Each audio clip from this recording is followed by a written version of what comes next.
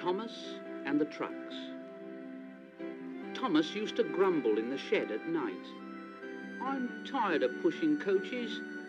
I want to see the world."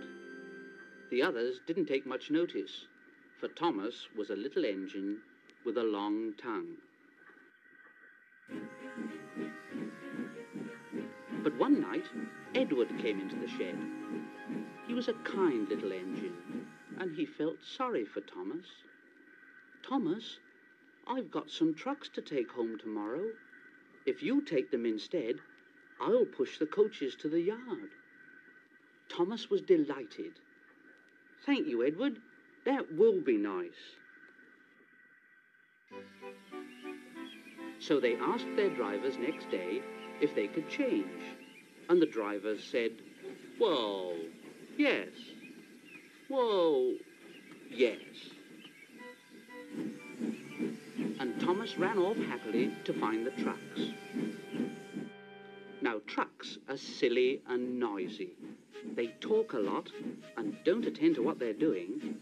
They don't listen to their engine, and when he stops, they bump into each other screaming, "Oh, oh, oh, oh, oh, oh, oh, oh, oh, oh, whatever is happening?"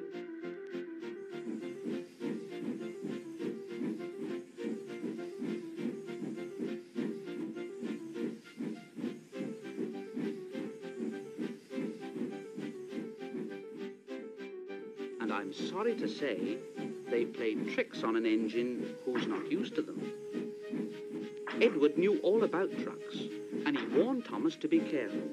But Thomas was too excited to listen.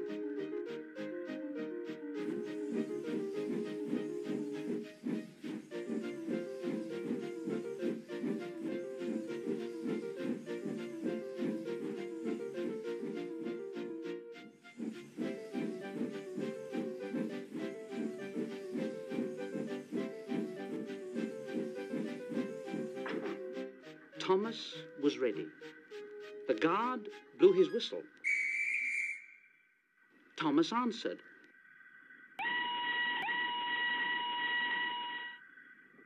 And started off.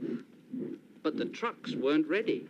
"Oh, oh, oh, oh, oh, oh, oh, oh, oh, oh, oh, wait, Thomas, wait." But Thomas wouldn't wait. "Come on, come on."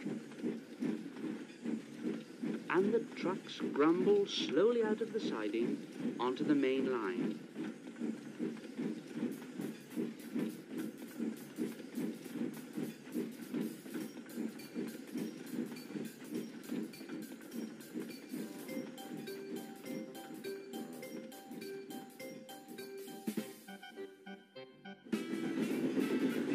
They clattered through station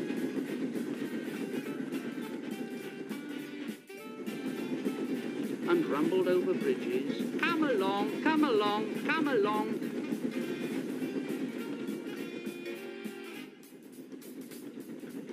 And they rushed through the tunnel in which Henry had been shut up.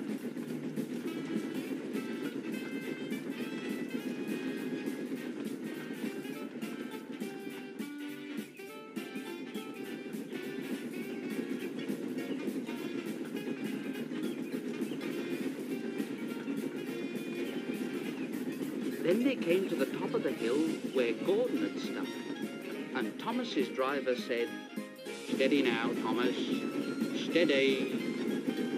And he shut off the steam and began to put on the brakes. Thomas called out, "We're stopping, we're stopping." And the trucks answered back, "No, no, no, no, no, no, no, no, no, no, no, no." And they bumped into each other. "Go on, go on, go on, go on, go on." And before his driver could stop them, they'd pushed Thomas down the hill and were rattling and laughing behind him. "Ha ha, ha ha, ha ha, ha ha." Poor Thomas tried hard to stop them from making him go too fast. "Stop pushing, stop pushing, stop pushing."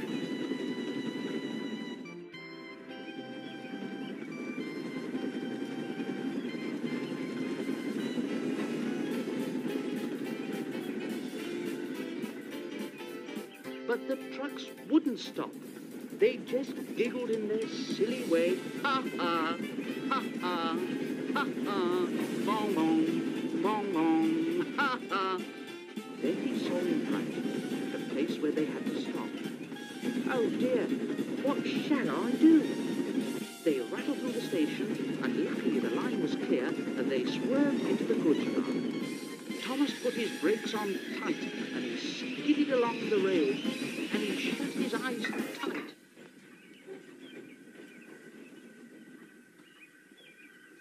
When he opened them, he saw that he'd stopped just in front of the buffers, and there, watching him, was the fat director. Thomas, what are you doing here, Well, I brought Edward's tracks. Oh, why did you come so fast? Well, I didn't mean to. I was pushed. Pushed?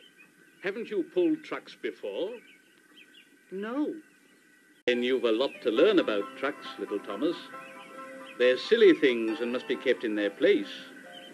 After pushing them about here for a few weeks, you'll know almost as much about them as Edward. Then you'll be a really useful engine.